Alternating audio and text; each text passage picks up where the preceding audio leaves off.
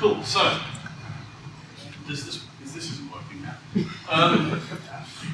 So, effectively, what the foundation exists to do is to advance the people who manage the value of cloud. Yes, we need data, we need technology, we need tooling, we need all this other stuff, but fundamentally we focus on the individuals themselves who operate within this space.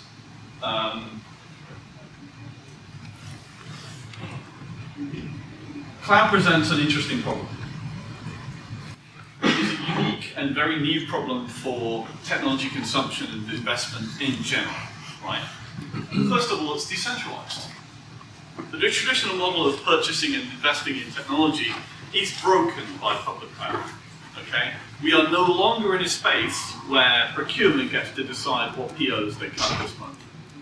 We're no longer in a space where finance is able to put together a 12-month forecast of quarterly spending and go through that capacity forecasting and just know what we're spending. Because actually what's happening is that every single DevOps engineer who is writing code, who is building cloud, is spending money. The moment you deploy, your bill's being paid for by the second. Okay? And that's a commitment that engineers are making. Right? It's highly variable. Cloud is built per second, in some cases per millisecond, right? And that variable cost spend responds to demand from the organization, innovation, and so on. It responds to demand from external, from customer demand.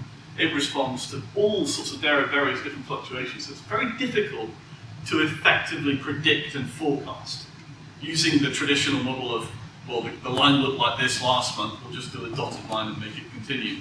That just doesn't work, right? It's also massively scalable. I worked with a major broadcasting, NBCU and Sky, and we built a platform to provide Peacock TV to the US. We went from pretty much zero, like sandbox stuff, through to 10 million user capacity in 8 months, from nothing.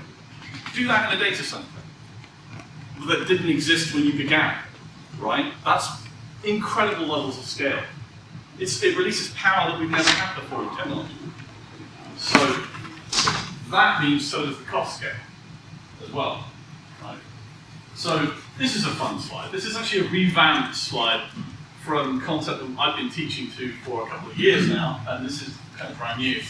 It used to be called the rise of cloud, and it is now going to be the ongoing rise of cloud and how this is going to work. So basically, back when, in the good old days, where there's very, very fixed cost, very capex, very forecastable, lots of depreciation and lots of assets. And we know this world very well, and it fits quite nicely and neatly into EBITDA and all this other stuff.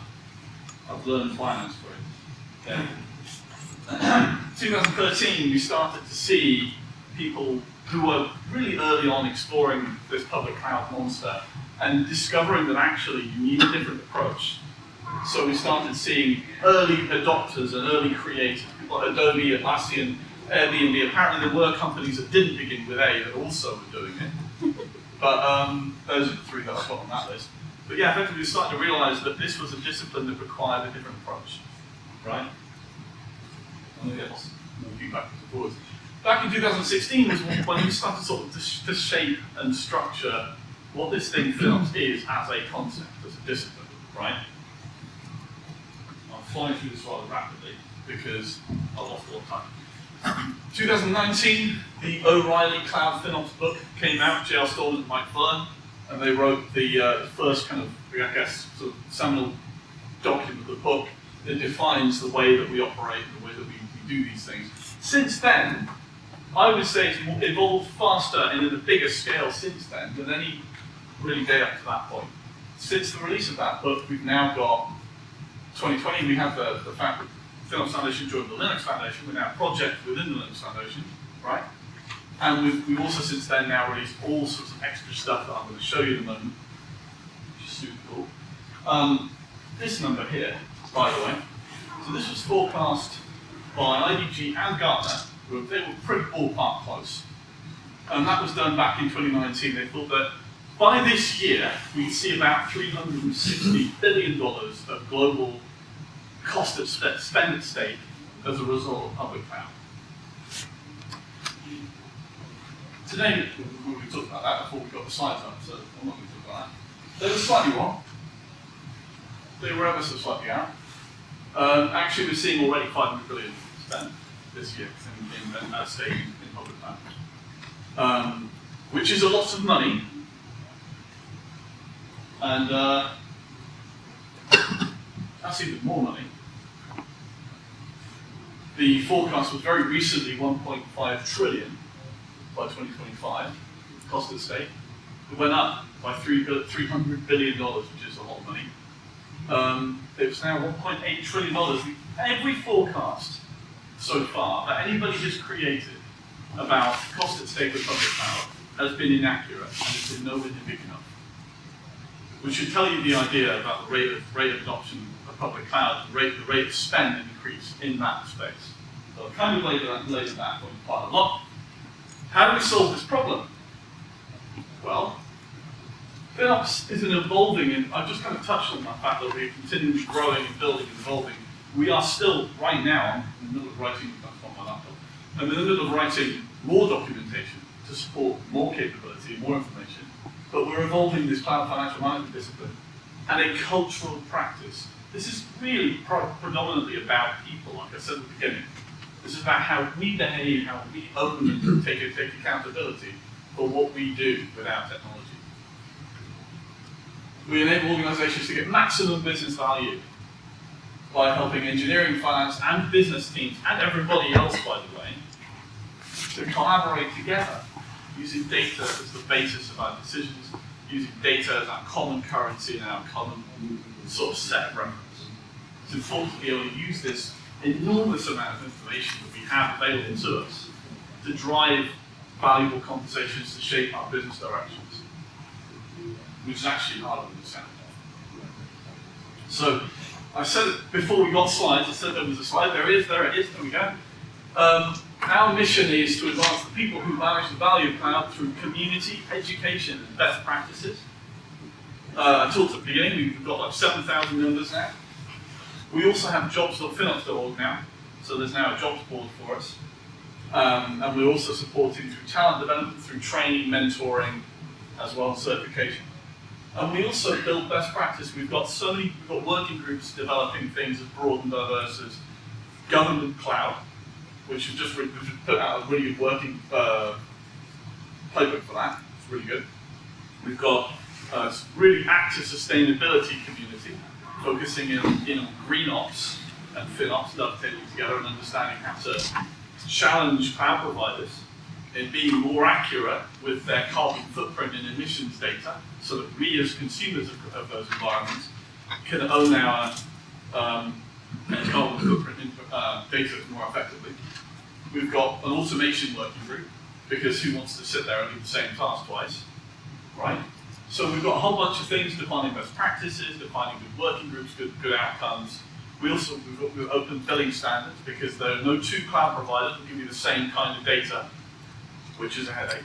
So providing a sort of a template to say, actually, you know what, if you just do that, it makes sense. The framework, I said it was evolving. I'm not going to talk to this entire slide. This slide, by the way, is a 2-day training course in one slide, pretty much, right? So I'm not going to spend 2 days talking through it. What I want to call out are these 6 principles. Those effectively are the guiding star of how any FinOps practice should act. Those are the principles that guide our decisions. And right at the top is collaboration. We have to stop the concept of having fences and having separate sort of siloed groups and separate behavior and accountability.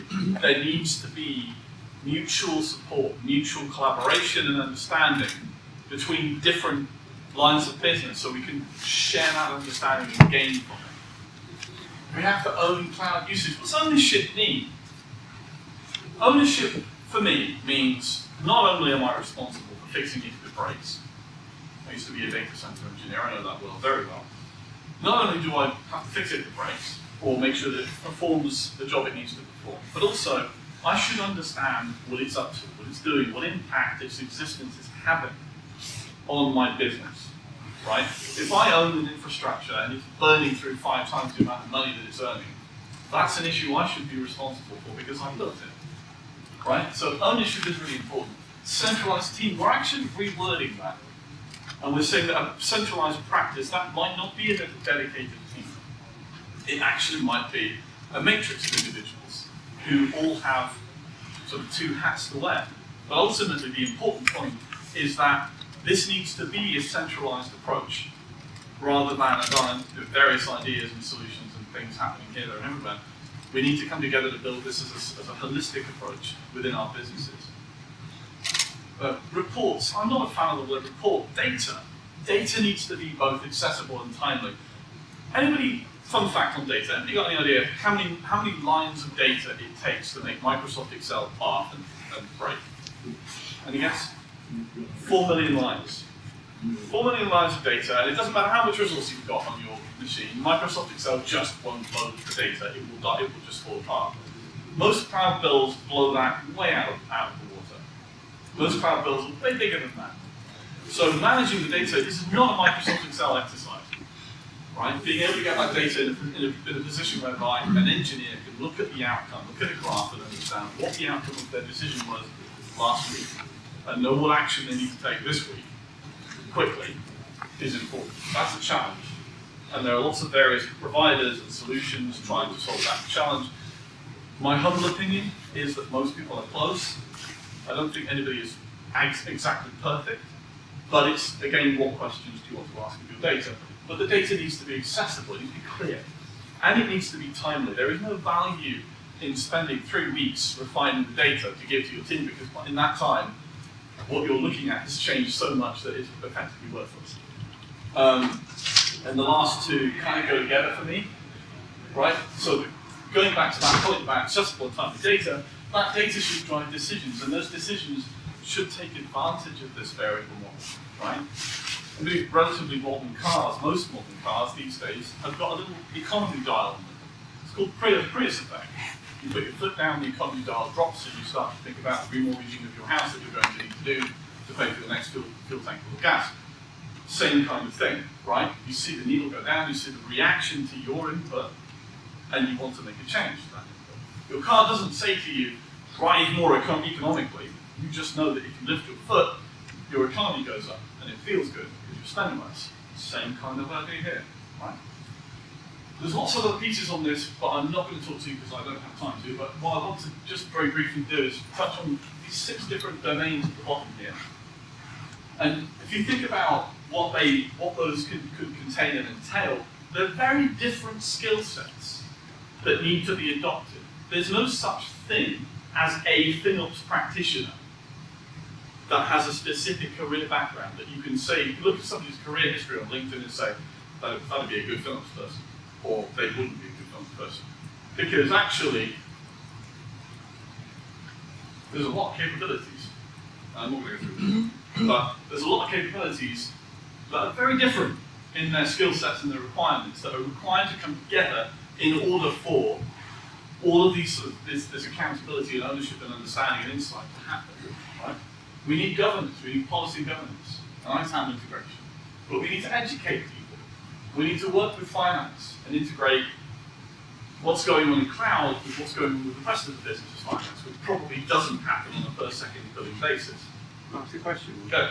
Where do kind of funding models sit in this? Because traditionally in organisations we think about projects which have an end. Yes. In cloud, things don't end. Yeah, you're right. You know, there's services, and you need to think about changing the funding model. So where does that sit in the framework?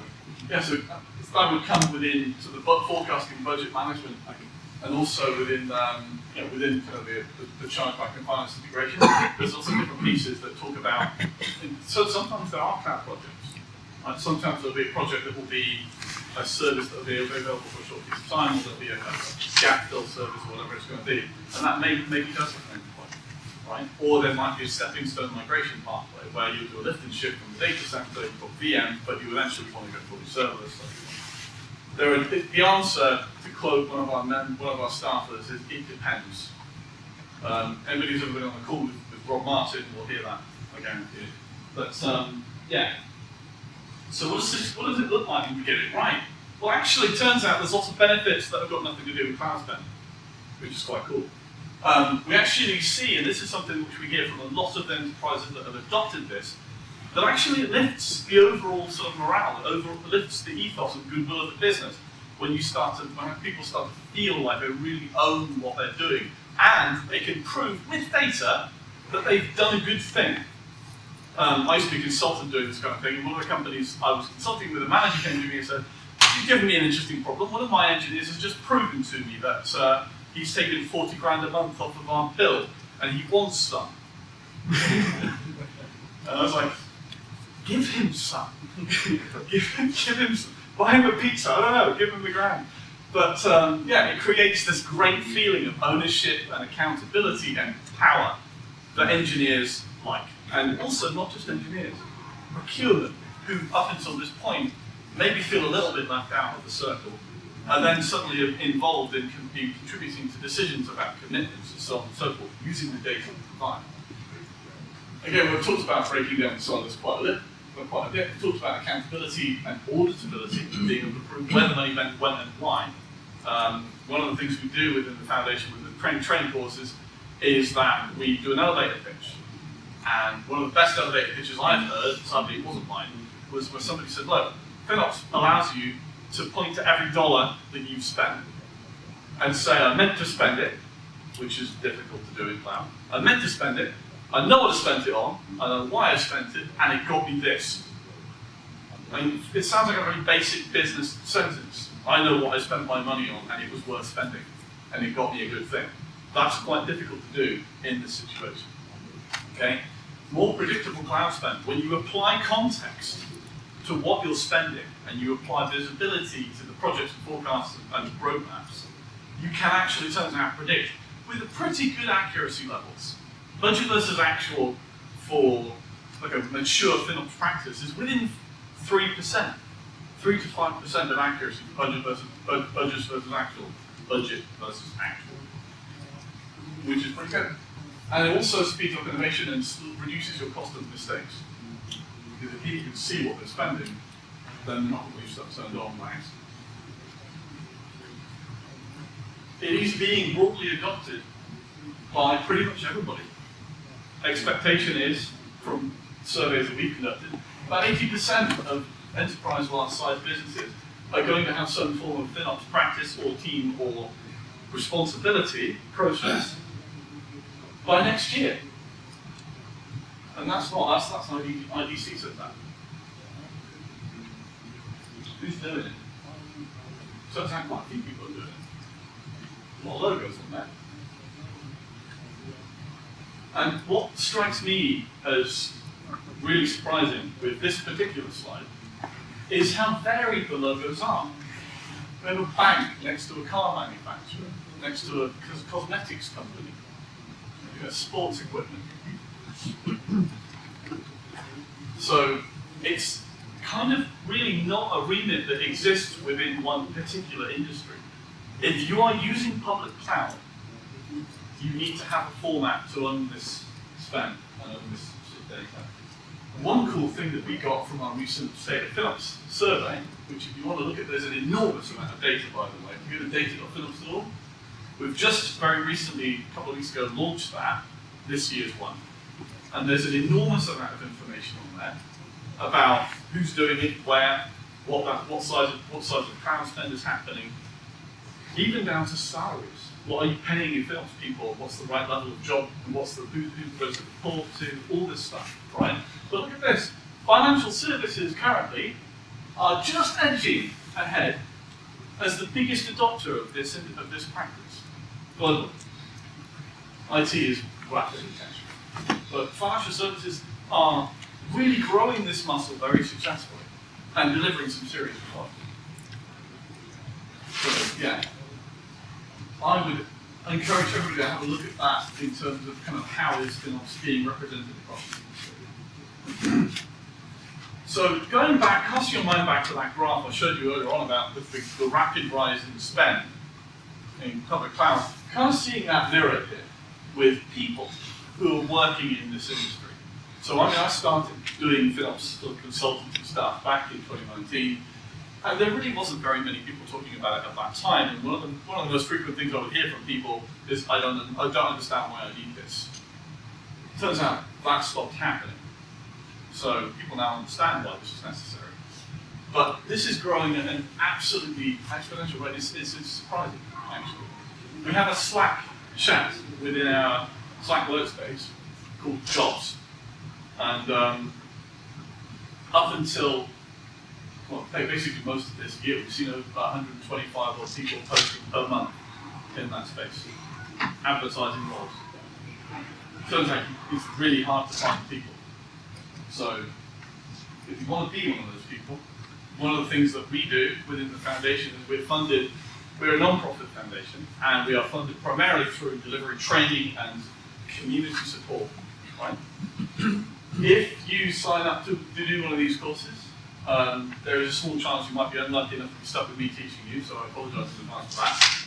But yeah, effectively, we deliver these 2 levels of training, but there's a lot more besides. There's persona-based training being built out specifically targeted towards engineers. We're building persona-based training for finance, for executives, product owners, all that kind of stuff. This is all in the process of happening, right? The engineering ones are already there. This is a pretty cool yellow badge, and there's quite a few people are seeing this happen a lot on LinkedIn. People are posting these badges. It is turning into kind of an industry standard in terms of the level of certification required. If you go to learn.FinOps.org, you'll see a whole bunch of content on there. Probably before that. You'll see a whole bunch of content on there, which will help you to make your choice. You can either do this as an instructor-led course or as a self-paced course with video content as well. So I would recommend people have a look at that if you want to learn more about it. And if you can't afford it, we've actually now got a scholarship fund. So if you're struggling to pay for the training course, apply for the scholarship fund. Email training@FinOps.org, and the Awesome Stacy case will sort you out. And yeah, we're looking to support diversity, we're supporting students, supporting people who don't have the needs or the means to afford that training. So we're making it as accessible on purpose, as accessible as possible. And the very last thing that I will do, because I'm running out of time, is talk about this, which is Kevin mentioned very briefly, but to talk a bit more people earlier on. This is a new program, which we launched only very recently. I think we went actually public live last week. Yeah, a couple of weeks ago. So this is a new program. So previous slide was about individuals, right? And the people specifically doing training individually. Yeah. This sort of scales that up and treats an enterprise as an entity that needs to be collectively coached and collectively educated. There's lots of other stuff going on within that. So I've got somebody waving a red stop flying at me at the moment, so I'm going to look through very, very briefly. And say, I did mention before we got the slides working, I did mention that there's a lot of working groups. There's a lot of working groups. If there's any of this stuff lights your candle and you're interested in getting involved, come and join. If you join as a practitioner, as an individual, it costs you precisely nothing to join. It is free as a practitioner. So if you want to come and get involved and join these conversations, please do. Last thing I will say is if you want to have a chat about this any more than now, please reach out to me. There's a terrible photograph of me. But there we go, that's me. And you can join us at FinOps.org/membership if you want to.